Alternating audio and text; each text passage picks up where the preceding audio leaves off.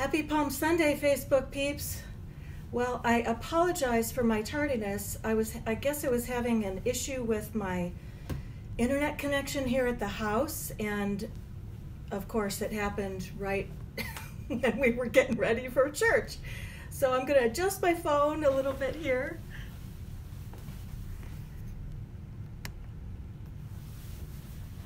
I think that makes us a little bit more. Okay, I see somebody's here. Good. I'll just give it a moment. We have several texts today that we're going to be looking at, and if you'd like to look at them while we are, excuse me, as we go along, I thought I'd share them with you. We'll be doing the Liturgy of the Palms, and that gospel text is from Matthew, chapter 21, verses 1 through 11.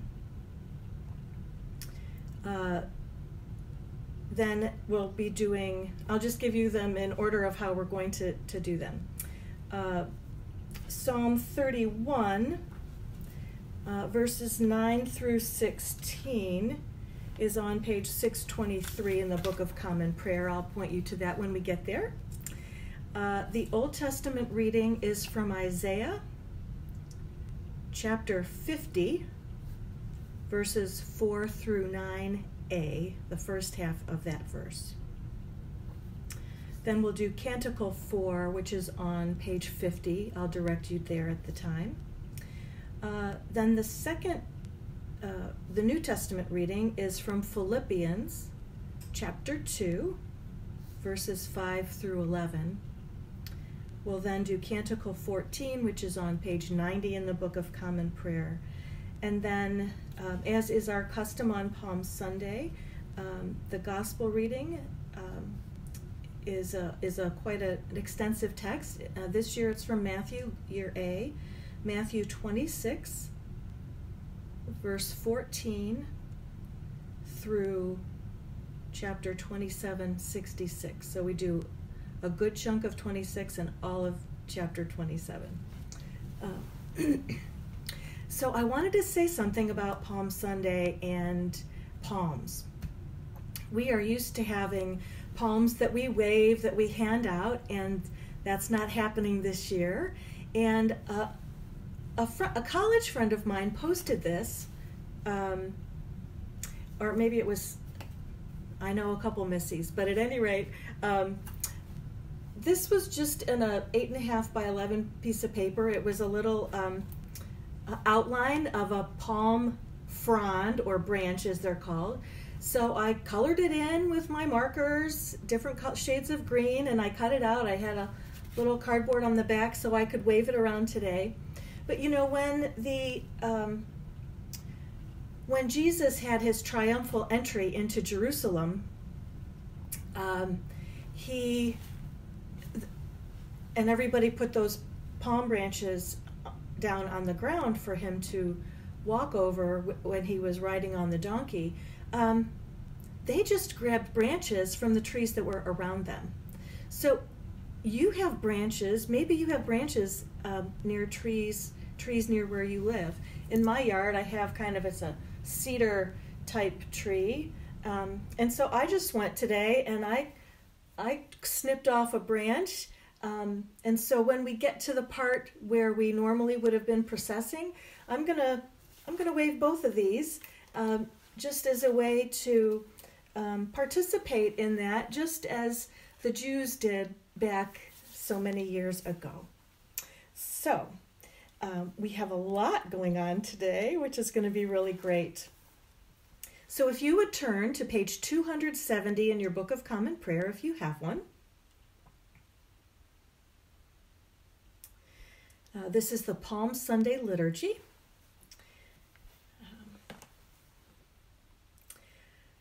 Blessed is the King who comes in the name of the Lord. Let us pray. Assist us mercifully with your help, O Lord God of our salvation, that we may enter with joy upon the contemplation of those mighty acts whereby you have given us life and immortality. Through Jesus Christ our Lord. Amen. So now I'm going to read the passage from Matthew chapter 21.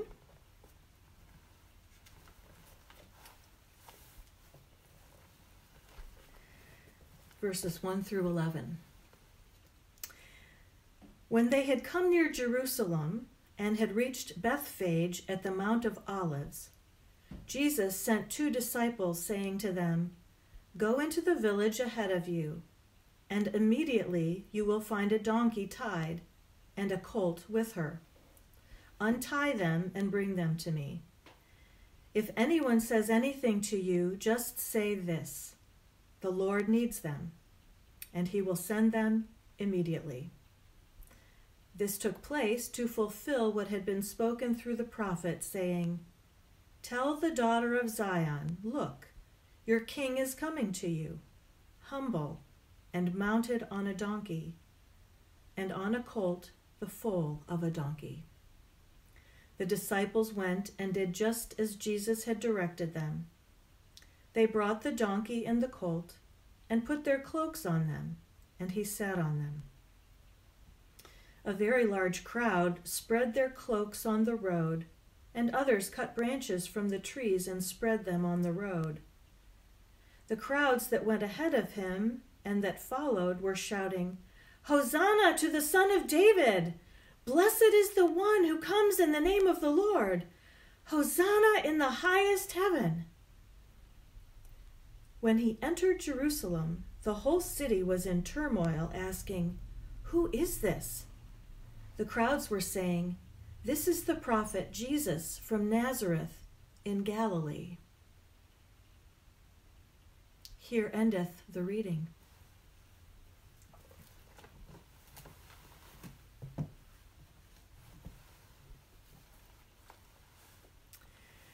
The Lord be with you. Let us give thanks to the Lord our God. It is right to praise you, Almighty God, for the acts of love by which you have redeemed us through your Son, Jesus Christ our Lord. On this day he entered the holy city of Jerusalem in triumph and was proclaimed as King of Kings by those who spread their garments and branches of palm along his way. Let these branches, so if you have a branch, let these branches be for us signs of this victory, and grant that we who bear them in his name may ever hail him as our King and follow him in the way that leads to eternal life, who lives and reigns in glory with you and the Holy Spirit, now and forever. Amen.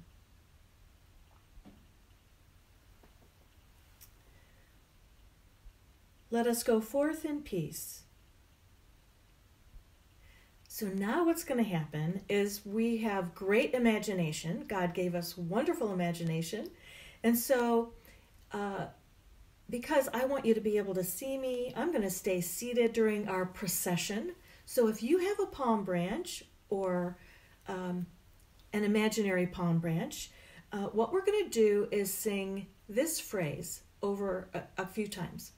All glory, laud, and honor to thee, Redeemer King, to whom the lips of children made sweet hosannas ring.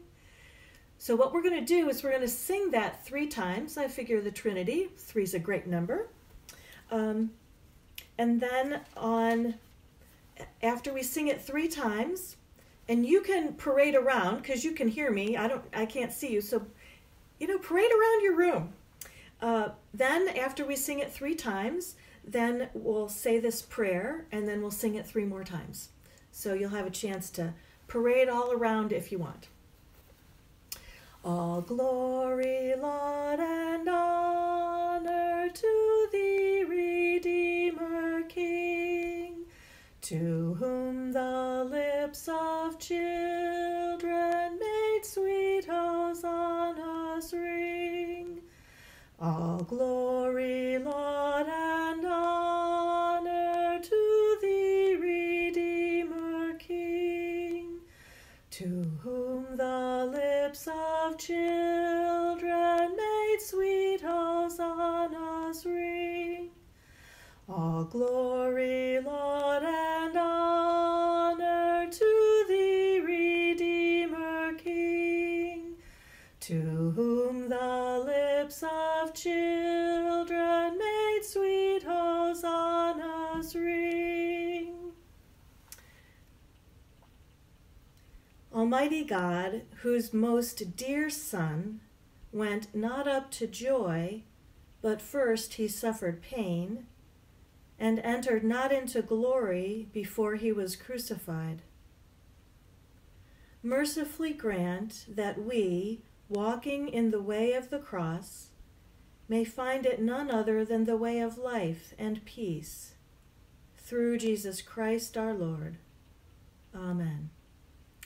All glory, Lord, and honor to thee, Redeemer King, to whom the lips of children made sweet hosannas ring.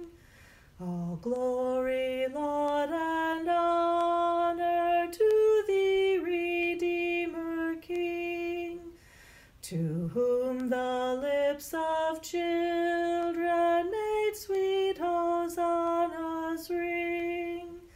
All glory, Lord, and honor to thee, Redeemer King, to whom the lips of children made sweet hosannas ring.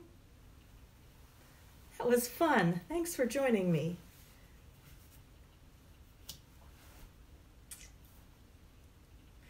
Now we're going to do what we've done a couple times before, which is we're going to put our hand in one place and hold it and go to another. So if you would turn in your prayer book, we're done with this section. Turn to page 46, 46.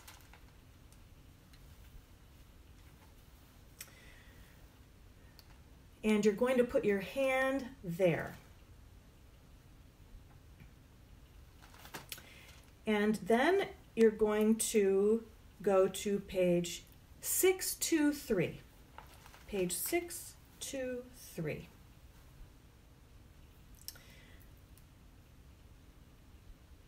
So we're doing Psalm 31. We're starting at verse 9, which is the second one from the top. And then we're going down to verse 16, so we won't do the last one. And then we'll do the Gloria, which is found at the bottom of page 46. Let us say Psalm 31, verses 9 through 16 together. Have mercy on me, O Lord, for I am in trouble. My eye is consumed with sorrow, and also my throat and my belly. For my life is wasted with grief, and my years with sighing. My strength fails me because of affliction, and my bones are consumed. I have become a reproach to all my enemies and even to my neighbors, a dismay to those of my acquaintance. When they see me in the street, they avoid me. I am forgotten like a dead man out of mind. I am as useless as a broken pot. For I have heard the whispering of the crowd. Fear is all around. They put their heads together against me. They plot to save my life. But as for me, I have trusted in you, O Lord. I have said, you are my God. My times are in your hand. Rescue me from the hand of my enemies and from those who persecute me. Make your face to shine upon your servant, and in your loving kindness save me. Glory to the Father, and to the Son, and to the Holy Spirit, as it was in the beginning, is now, and will be forever. Amen. Now if you turn to page 50, please. Let us say together Canticle 4. the Song of Zechariah, also known as the Benedictus Dominus Deus. Blessed be the Lord God of Israel, for he hath visited and redeemed his people, and hath raised up a mighty salvation for us in the house of his servant David, as he spake by the mouth of his holy prophets, which have been since the world began, that we should be saved from our enemies and from the hand of all that hate us, to perform the mercy promised to our forefathers, and to remember his holy covenant, to perform the oath which he sware to our forefather Abraham that he would give us, that we, being delivered out of the land of our enemies, might serve him without fear, in holiness and righteousness before him all the days of our life.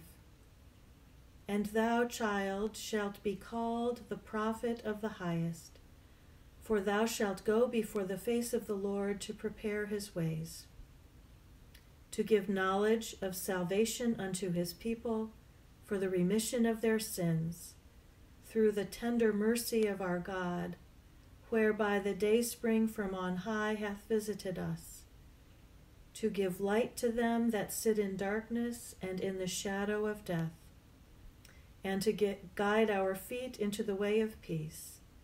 Glory to the Father, and to the Son, and to the Holy Spirit, as it was in the beginning, is now, and will be forever. Amen. So guess what? I forgot to do the first reading before that canticle. So I'm going to do 2 readings in a row. I'm glad you're forgiving and that you love me. Oh my gosh. When there's a lot of things going on, these things happen. So, a reading from Isaiah chapter 50, verses 4 through 9a. Thanks for the love. The Lord God has given me the tongue of a teacher, that I may know how to sustain the weary with a word. Morning by morning he wakens my ear to listen as those who are taught. The Lord God has opened my ear, and I was not rebellious. I did not turn backward. I gave my back to those who struck me, and my cheeks to those who pulled out the beard. I did not hide my face from insult and spitting. The Lord God helps me. Therefore I have not been disgraced. Therefore I have set my face like flint, and I know that I shall not be put to shame. He who vindicates me is near. Who will contend with me? Let us stand up together. Who are my adversaries? Let them confront me. It is the Lord God who helps me, who will declare. It is the Lord God who helps me, who will declare me guilty. Here endeth the reading. So now you understand Canticle 4. That makes a little bit more sense, that it's in response to that passage that we just heard. So now I'll do the second reading from Philippians, chapter 2, verses 5 through 11. This is Paul speaking to the church in Philippi. Let the same mind be in you that was in Christ Jesus, who, though he was in the form of God, did not regard equality with God as something to be exploited, but emptied himself, taking the form of a slave, being born in human likeness. And being found in human form, he humbled himself and became obedient to the point of death, even death on a cross. Therefore God also highly exalted him and gave him the name that is above every name, so that at the name of Jesus every knee should bend, in heaven and on earth and under the earth, and every tongue should confess that Jesus Christ is Lord, to the glory of God the Father. Here endeth the reading. Now, if you would turn to page 90, 90.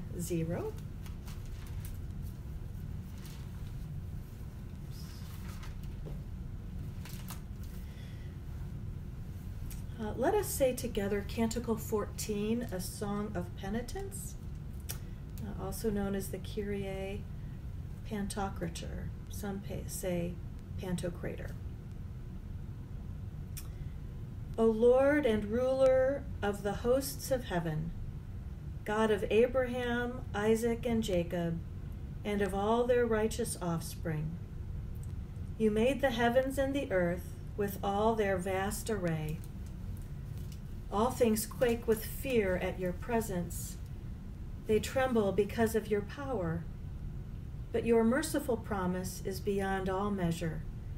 It surpasses all that our minds can fathom. O Lord, you are full of compassion, long-suffering, and abounding in mercy. You hold back your hand. You do not punish as we deserve. In your great goodness, Lord, you have promised forgiveness to sinners, that they may repent of their sin and be saved. And now, O Lord, I bend the knee of my heart and make my appeal sure of your gracious goodness. I have sinned, O Lord, I have sinned, and I know my wickedness only too well.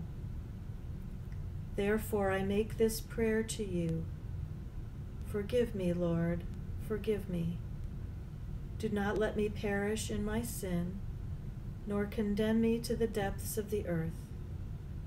For you, O Lord, are the God of those who repent, and in me you will show forth your goodness. Unworthy as I am, you will save me, in accordance with your great mercy. And I will praise you without ceasing all the days of my life. For all the powers of heaven sing your praises, and yours is the glory to ages of ages. Amen.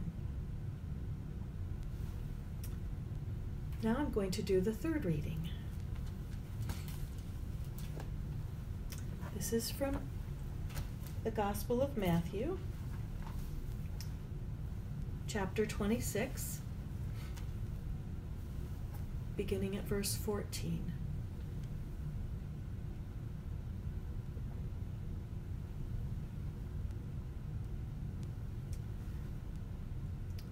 Then one of the 12, who was called Judas Iscariot, went to the chief priests and said, "What will you give me if I betray him to you?" They paid him 30 pieces of silver. And from that moment he began to look for an opportunity to betray him. On the first day of unleavened bread, the disciples came to Jesus, saying, "Where do you want us to make the preparations for you to eat the Passover?" He said, "Go into the city to a certain man and say to him, 'The teacher says, my time is near. I will keep the Passover at your house with my disciples.'"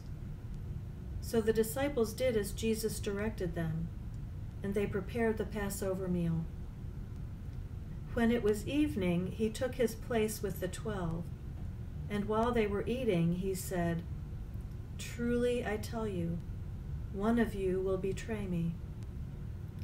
And they became greatly distressed and began to say to him one after another, "Surely not I, Lord." He answered, "The one who has dipped his hand into the bowl with me will betray me.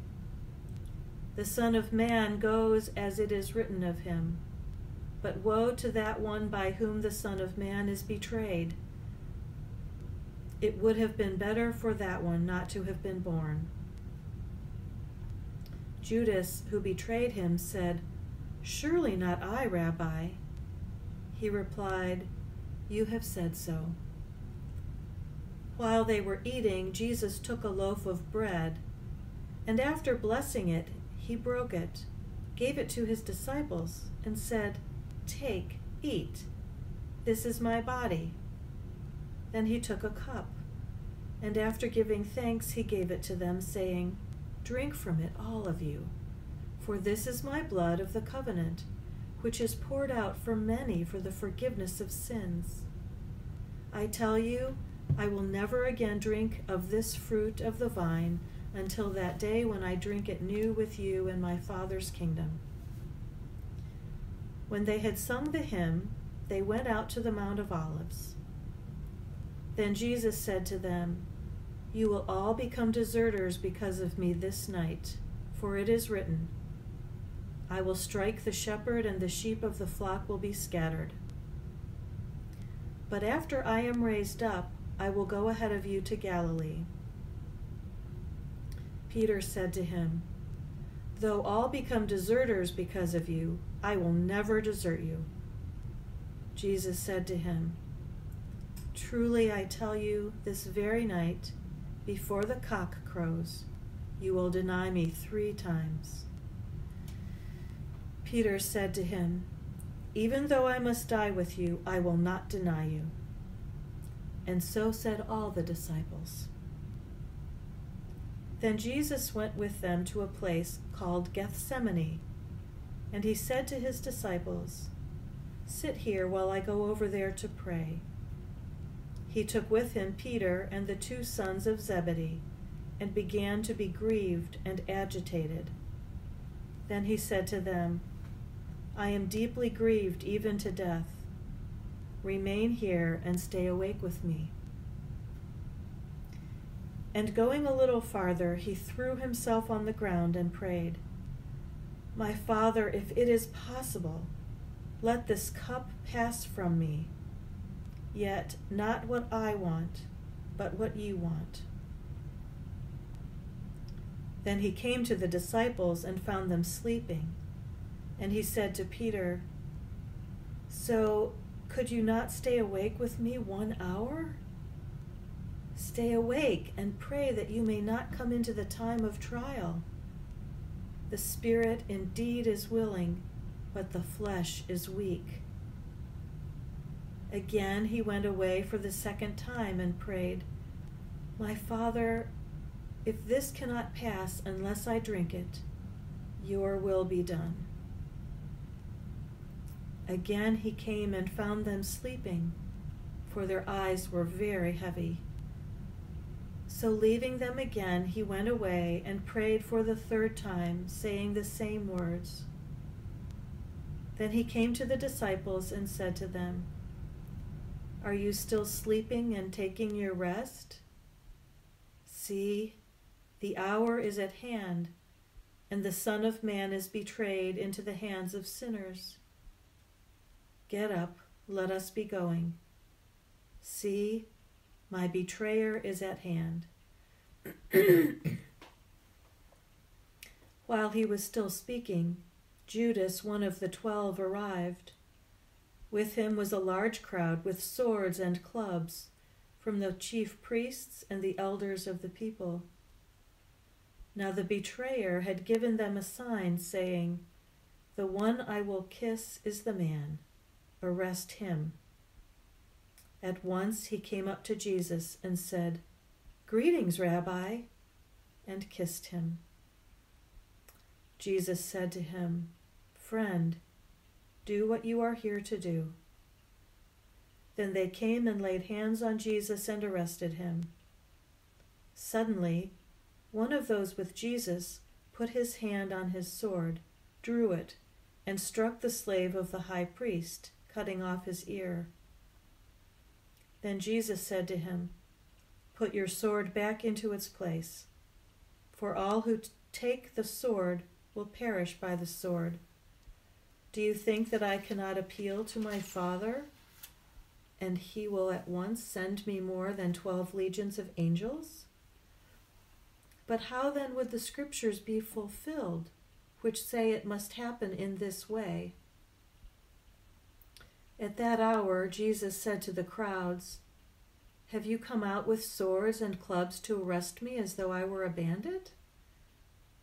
Day after day I sat in the temple teaching, and you did not arrest me.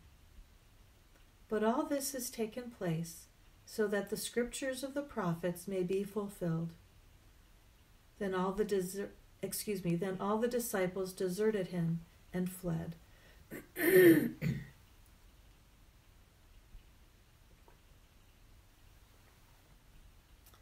Those who had arrested Jesus took him to Caiaphas, the high priest, in whose house the scribes and the elders had gathered. But Peter was following him at a distance, as far as the courtyard of the high priest. And going inside, he sat with the guards in order to see how this would end. Now the chief priests and the whole council were looking for false testimony against Jesus, so that they might put him to death. But they found none, though many false witnesses came forward. At last 2 came forward and said, "This fellow said, 'I am able to destroy the temple of God and to build it in 3 days.'" The high priest stood up and said, "Have you no answer? What is that they testify against you?" But Jesus was silent. Then the high priest said to him, "I put you under oath before the living God. Tell us if you are the Messiah, the Son of God." Jesus said to him, "You have said so. But I tell you, from now on you will see the Son of Man seated on the right hand of power and coming on the clouds of heaven." Then the high priest tore his clothes and said, "He has blasphemed! Why do we still need witnesses? We have now heard his blasphemy. What is your verdict?" They answered, "He deserves death." Then they spat in his face and struck him, and some slapped him, saying, "Prophesy to us, you Messiah. Who is it that struck you?"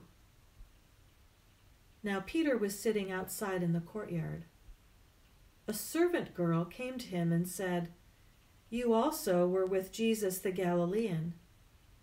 But he denied it before all of them, saying, I do not know what you are talking about." When he went out to the porch, another servant girl saw him, and she said to the bystanders, "This man was with Jesus of Nazareth." Again he denied it with an oath, "I do not know the man." After a little while the bystanders came up and said to Peter, "Certainly you are also one of them, for your accent betrays you." Then he began to curse, and he swore an oath, "I do not know the man." At that moment the cock crowed. Then Peter remembered what Jesus had said, "Before the cock crows, you will deny me 3 times." And he went out and wept bitterly. When morning came, all the chief priests and the elders of the people conferred together against Jesus in order to bring about his death. They bound him, led him away, and handed him over to Pilate the governor. When Judas, his betrayer, saw that Jesus was condemned, he repented and brought back the 30 pieces of silver to the chief priests and the elders. He said, "I have sinned by betraying innocent blood." But they said, "What is that to us? See to it yourself." Throwing down the pieces of silver in the temple, he departed, and he went and hanged himself. But the chief priests, taking the pieces of silver, said, "It is not lawful to put them into the treasury, since they are blood money." After conferring together, they used them to buy the potter's field as a place to bury foreigners. For this reason, that field has been called the Field of Blood to this day. Then was filled what had been spoken through the prophet Jeremiah. And they took the 30 pieces of silver, the price of the one on whom a price had been set, on whom some of the people of Israel had set a price, and they gave them for the potter's field, as the Lord commanded me.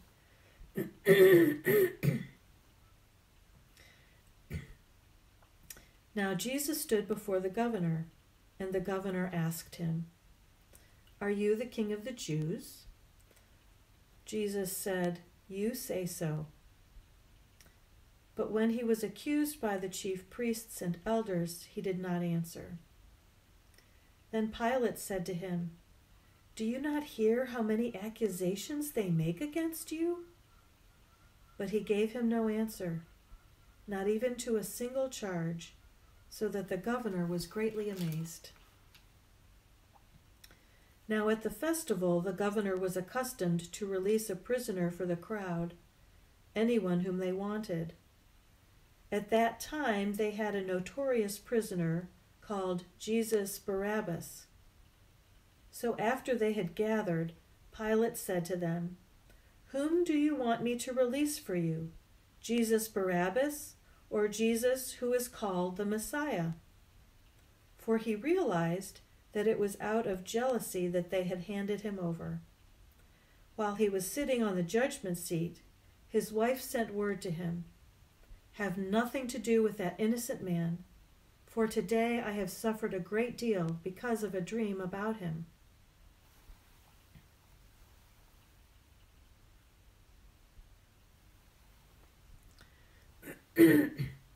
Now the chief priests and the elders persuaded the crowds to ask for Barabbas and to have Jesus killed. The governor again said to them, "Which of the two do you want me to release for you?" And they said, "Barabbas." Pilate said to them, "Then what should I do with Jesus who is called the Messiah?" All of them said, "Let him be crucified." Then he asked, "Why? What evil has he done?" But they shouted all the more, "Let him be crucified!" So when Pilate saw that he could do nothing, but rather that a riot was beginning, he took some water and washed his hands before the crowd, saying, "I am innocent of this man's blood. See to it yourselves." Then the people as a whole answered, "His blood be on us and on our children." So he released Barabbas for them, and after flogging Jesus, he handed him over to be crucified. Then the soldiers of the governor took Jesus into the governor's headquarters, and they gathered the whole cohort around him. They stripped him and put a scarlet robe on him. And after twisting some thorns into a crown, they put it on his head. They put a reed in his right hand and knelt before him and mocked him, saying, "Hail, King of the Jews!" They spat on him and took the reed and struck him on the head. After mocking him, they stripped him of the robe and put his own clothes on him. Then they led him away to crucify him. As they went out, they came upon a man from Cyrene named Simon. They compelled this man to carry his cross. And when they came to a place called Golgotha, which means place of a skull, they offered him wine to drink mixed with gall. But when he tasted it, he would not drink it. And when they had crucified him, they divided his clothes among themselves by casting lots. Then they sat down there and kept watch over him. Over his head they put the charge against him, which read, "This is Jesus, the King of the Jews." Then 2 bandits were crucified with him, one on his right and one on his left. Those who passed by derided him, shaking their heads and saying, "You who would destroy the temple and build it in 3 days, save yourself. If you are the Son of God, come down from the cross." In the same way, the chief priests also, along with the scribes and elders, were mocking him, saying, "He saved others. He cannot save himself. He is the King of Israel. Let him come down from the cross now, and we will believe in him.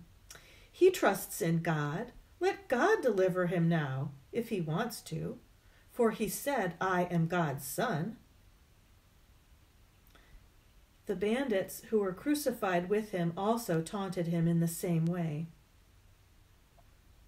From noon on, darkness came over the whole land until 3 p.m. And about 3 o'clock, Jesus cried with a loud voice, "Eli, Eli, lema sabachthani?" That is, my God, why have you forsaken me?" When some of the bystanders heard it, they said, "This man is calling for Elijah." At once, one of them ran and got a sponge, filled it with sour wine, put it on a stick, and gave it to him to drink. But the other said, "Wait, let us see whether Elijah will come to save him." Then Jesus cried again with a loud voice and breathed his last.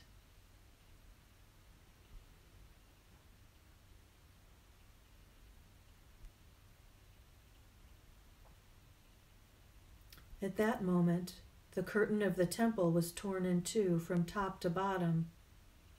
The earth shook, and the rocks were split. The tombs also were opened, and many bodies of the saints who had fallen asleep were raised. After his resurrection, they came out of the tombs and entered the holy city and appeared to many. Now when the centurion and those with him who were keeping watch over Jesus saw the earthquake and what took place, they were terrified and said, "Truly, this man was God's Son." Many women were also there looking on from a distance. They had followed Jesus from Galilee and provided for him. Among them were Mary Magdalene, and Mary, the mother of James and Joseph, and the mother of the sons of Zebedee.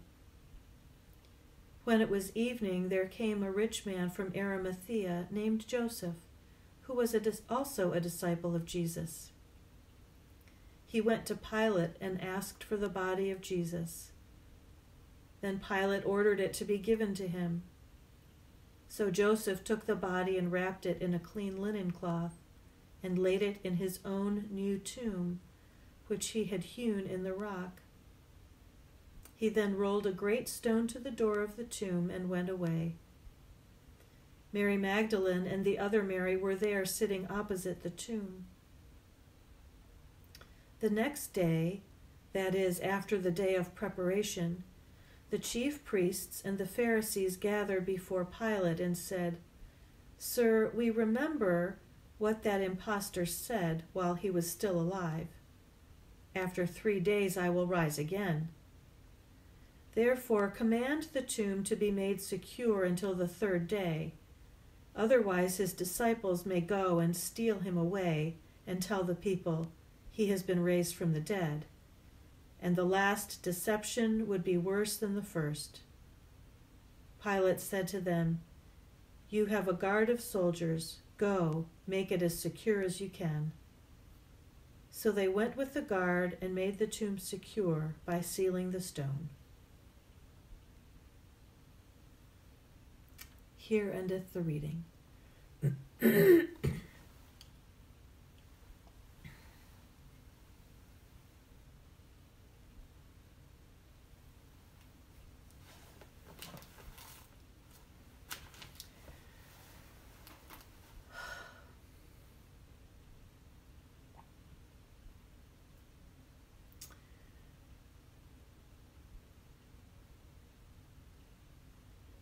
It's a lot to take in, isn't it?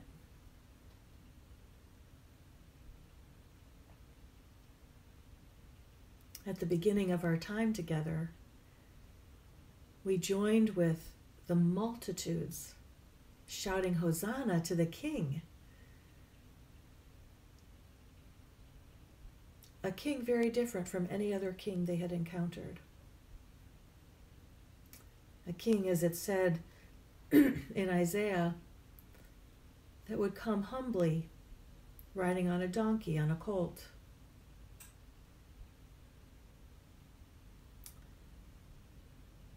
very different from a parade that happened at the same time on the other side of Jerusalem, coming in a different gate.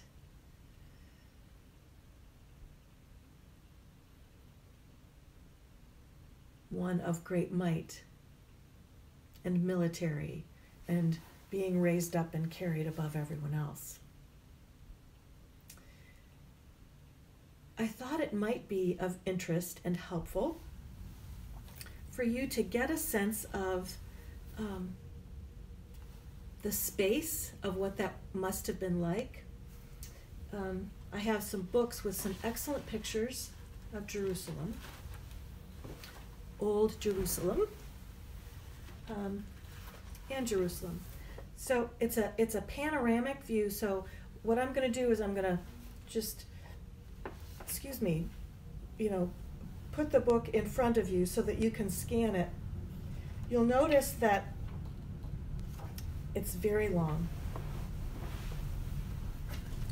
So this is the side of Old Jerusalem that, I'll be careful not to catch myself on fire. So you see here, this here is a wall. So it's a walled city, and it goes all the way along here. So just see if you can, what that's like.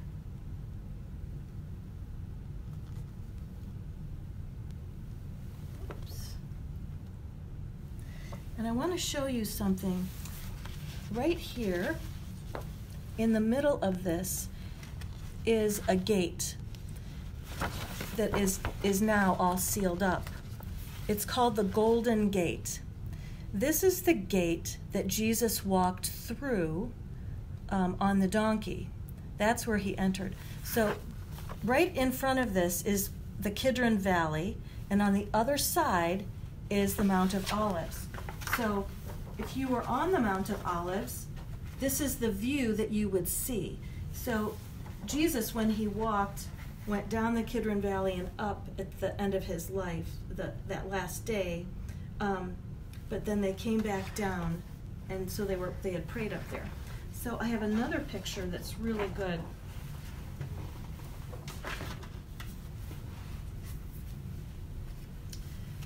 And this is the Golden Gate up close and personal. So you see, I'm not sure if you can tell how big it is. It's really, the gates are huge. And in fact, I have another picture in this other book that I was just in, I wanted to show you, of some of the other gates.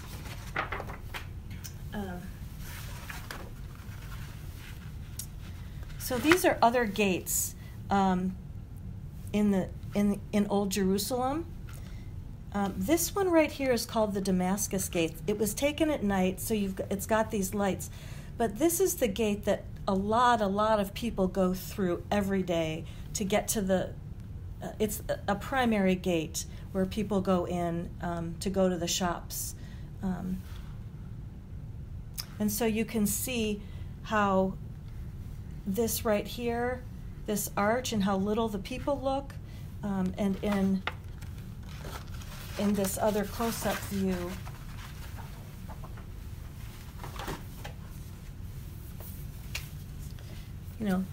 that piece right here, this little teeny doorway, would be dwarfing any human being.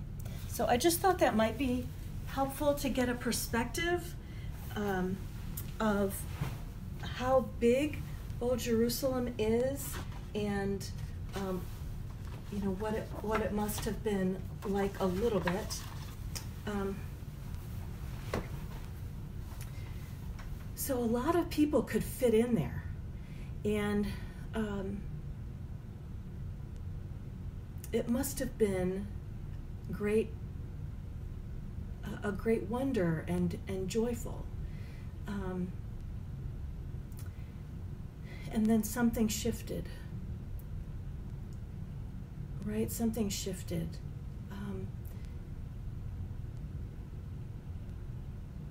Everything was going really well, and then somehow an element of fear was introduced. And then it was all about killing the one who was threatening to take away the power of those who were in power, and particularly the Jewish religious leaders. It's not, Jesus was not against the Jews. He was a Jew. But what he didn't like was, he didn't like that the religious leaders, some of them, were taking advantage of their position and their power, and they were lording it over others and causing some to be oppressed because of that. And because they were in power, it was a political statement, frankly, for Jesus to come in that big procession, claiming that he was God's king, or the others were doing that. But the Jews were also looking for a king who was going to fight with an army. But we heard in one of the passages today, when you live by the sword, you die by the sword. I think that was right. That was in the Matthew passage, 26 and 27, when he was arrested and one of his disciples cut the ear off of the slave. And so Jesus is a different kind of a king. He's one of peace and sacrifice. And he knew what it was like to be alone. When he was on the mountain praying, when he was on the other side of the Kidron Valley from Jerusalem, and he was in the Garden of Gethsemane praying, he was all alone. The guys didn't get it. God bless them. They couldn't stay awake, even for an hour, while Jesus went and prayed. No one has ever been so isolated and lonely as that.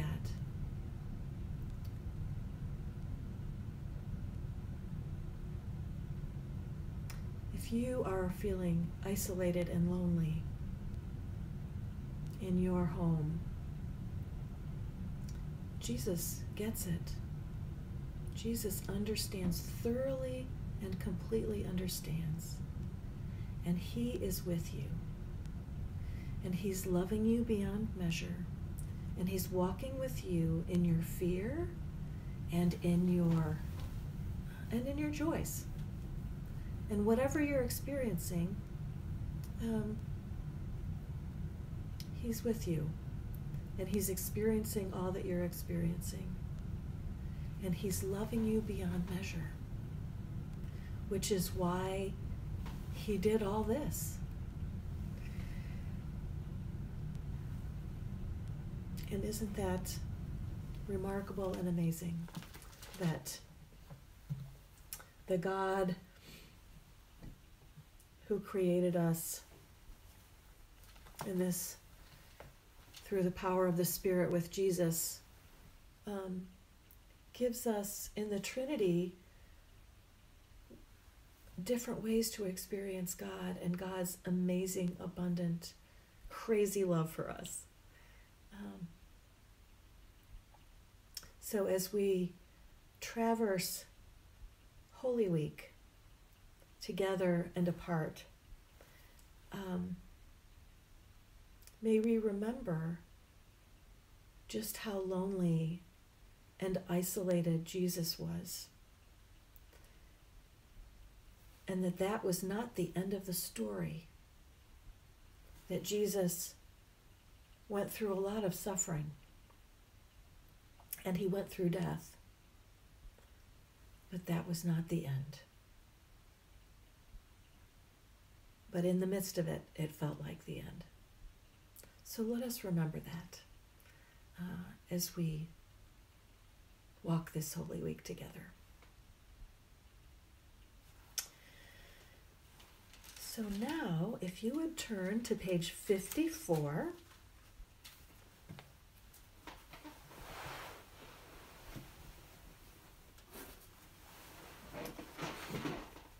I get a little weepy when I think about how much Jesus loves us and how much we are loved beyond measure.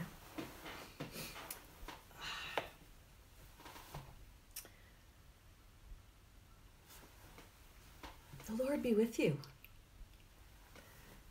Let us pray. Our Father, who art in heaven, hallowed be thy name. Thy kingdom come, thy will be done, on earth as it is in heaven. Give us this day our daily bread, and forgive us our trespasses, as we forgive those who trespass against us. And lead us not into temptation, but deliver us from evil. For thine is the kingdom, and the power, and the glory, forever and ever. Amen. Let us do suffrages B. The R is the response to the versicle, and I will say that all of the parts so that those who don't have prayer books can hear all the words. O Lord, save thy people and bless thine heritage. Govern them and lift them up forever. Day by day we magnify thee, and we worship thy name ever, world without end. Vouchsafe, O Lord, to keep us this day without sin. O Lord, have mercy upon us, have mercy upon us. O Lord, let thy mercy be upon us, as our trust is in thee. O Lord, in thee have I trusted. Let me never be confounded. So now if you will turn the page and put your hand there on page 56. And then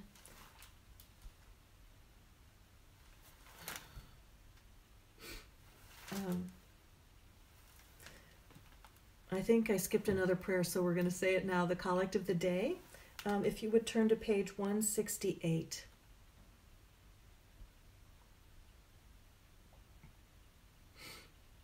I'd invite you to say this with me.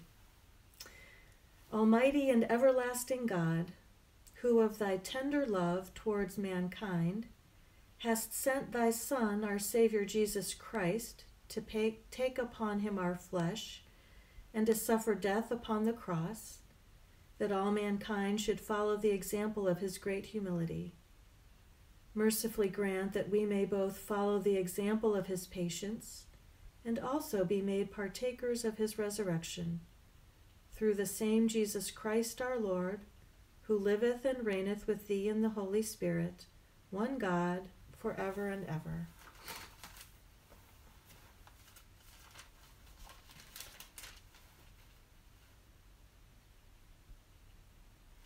Oh, I guess I did that right. So now back to page 56.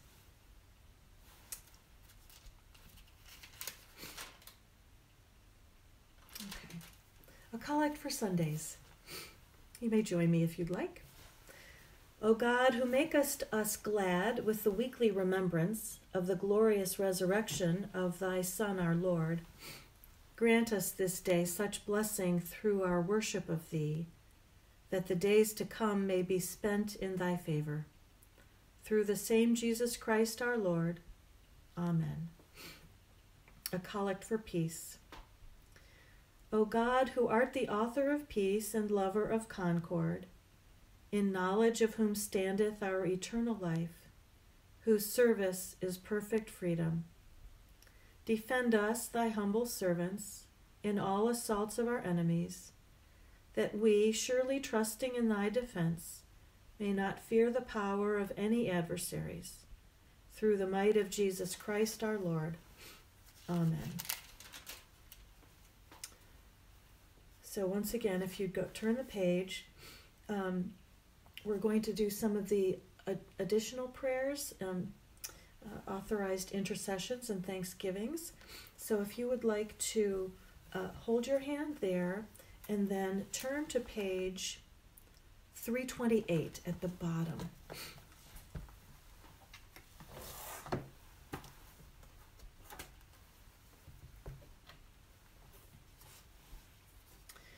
Let us pray for the whole state of Christ's church and the world.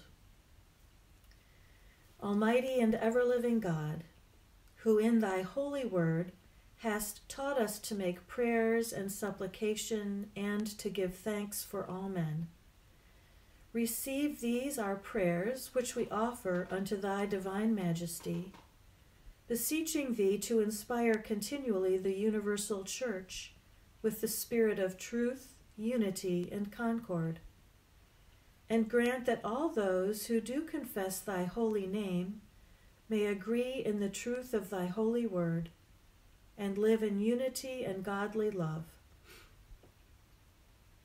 Give grace, O Heavenly Father, to all bishops and other ministers, especially Archbishop of Canterbury Justin, Presiding Bishop Michael, President of the House of Deputies Gay, Episcopal bishops in Michigan and the Dominican Republic Wayne, Bonnie, Rayford, and Moises, ELCA Bishop Craig, and our Standing Committee and Diocesan Council, that they may, both by their life and doctrine, set forth thy true and lively word, and rightly and duly administer thy holy sacraments.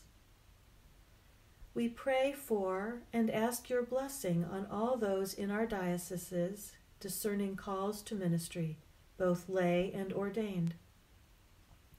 In particular, we pray for those preparing for the Sacred Order of Priests, including Del, Rada, Derek, Eileen, Philip, Wendy, Paul, Tom, and Harold, and for those preparing for the Sacred Order of Deacons, including Jim, Michael, Elizabeth, Wendy, and Trish. We remember with gratitude the retired clergy of the diocese. And to all thy people give thy heavenly grace, and especially to this congregation here present, that with meek heart and due reverence they may hear and receive thy holy word, truly serving thee in holiness and righteousness all the days of their life. We beseech thee also so to rule the hearts of those who bear the authority of government in this and every land, especially President Donald, Governor Gretchen, Mayor Kathleen, and our various local officials, that they may be led to wise decisions and right actions for the welfare and peace of the world. Open, O Lord, the eyes of all people to behold thy gracious hand in all thy works, that rejoicing in thy whole creation, they may honor thee with their substance and be faithful stewards of thy bounty. And we most humbly beseech thee of thy goodness, O Lord, to comfort and succor those on our prayer list: Rod, Ted and Maureen, Patty, Argie, Bianca, Jane, Salvatore, Sue and David, Patty, David, Debbie, Bob and Joyce, Carol, Randall, Elise, Leona, Mackenzie Kay, Calum, Brett, Perry, Bobby, James and Noah, Jeremiah, Kendall, Brittany,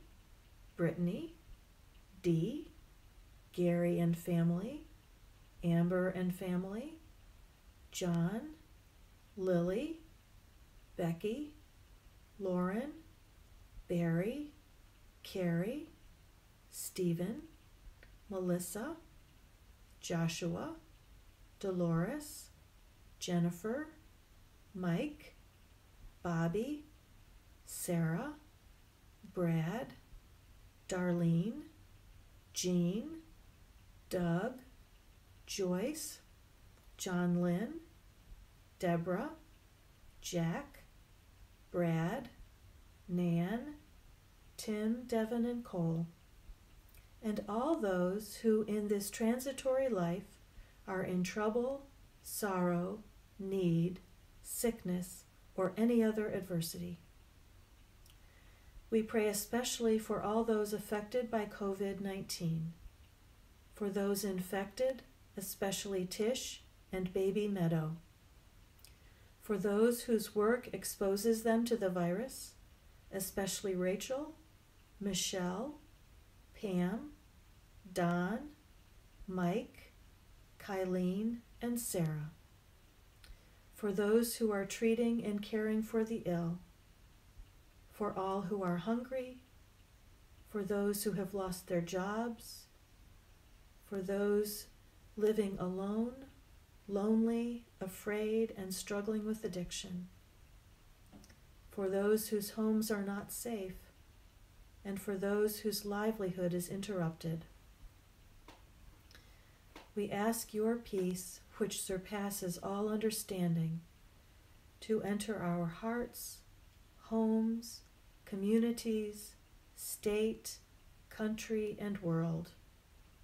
Remind us when we forget that your perfect love casts out fear, and that our lives are in your hands, O God, and it is in your arms of love that all your whole world reside. We pray to thee, gracious God, for those in the Anglican and diocesan cycles of prayer. We pray for the diocese of Katsina and Kebbi in Nigeria, for St. Paul's Dowagiac and their rector Diane, and for Trinity West Branch and their priest in charge Brian, that they may be encouraged in their lives and receive your provision of wisdom, mercy, and grace to bring about healing and reconciliation. And we also bless thy holy name for all thy servants departed this life in thy faith and fear, especially Virginia Mader, Bill McDonald, Barbara Steele, and Rick Steele, beseeching thee to grant them continual growth in thy love and service, and to grant us grace so to follow the good examples of all thy saints, that with them we may be partakers of thy heavenly kingdom.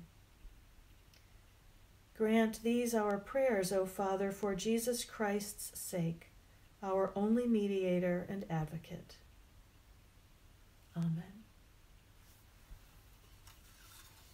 And now if you would turn back to page 59.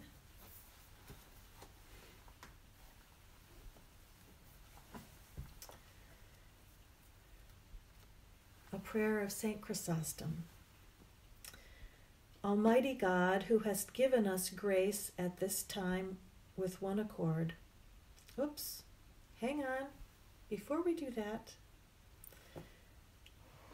I'm adding something today. We haven't done the offertory because it just never occurred to me to do it. It's not in the rubrics of the morning prayer. But when we do the offertory, when we're doing the Eucharistic service, we offer ourselves, our souls, our bodies, everything that we have to God. And that is also brought up with our gifts, our financial gifts, our tithing, our giving, our commitments, our gifts of thanksgiving financially, and also in the bread and the wine of which we would have been about to partake. So I thought it might be lovely, just as a reminder of our offering. I just sent in my tithe check yesterday, put it in the mail. But as we sing the doxology, which we're used to doing, let us praise God for everything as we offer our life to God. Praise God, from whom all blessings flow. Praise God, all creatures here below. Praise God above, ye heavenly host. Praise Father, Son, and Holy Ghost. Amen.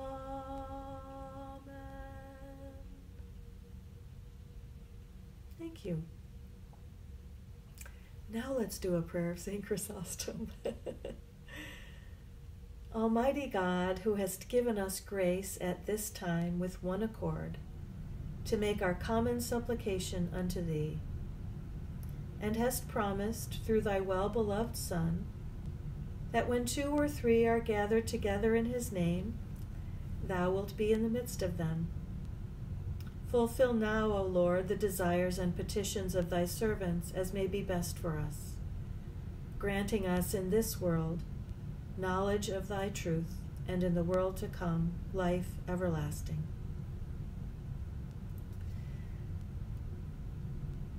The Bishop of Eastern and Western Michigan is leading worship, a morning prayer at 10:30 today, obviously during our time together. But what you may not know is that 2 of our teens from Trinity were a part of doing the Passion narrative that we heard read, but in a prayer-like fashion. And so if you would like to see Matt and Sam in their online debut, you can go to our diocesan Facebook page, which is Episcopal Diocese of Eastern Michigan, and you can go in there and find out where in the service it is and check that out. I thought you might like to know that. Let us bless the Lord. The grace of our Lord Jesus Christ, and the love of God, and the fellowship of the Holy Ghost be with us all evermore. Amen. I will be back here tonight at 9 o'clock for Compline, and continuing every night, and Wednesday at 11:30 for morning prayer, Thursday at 7 o'clock for Maundy Thursday, Friday, Good Friday at noon, and then next Sunday at 10 for Easter. God bless you. Thank you for joining me.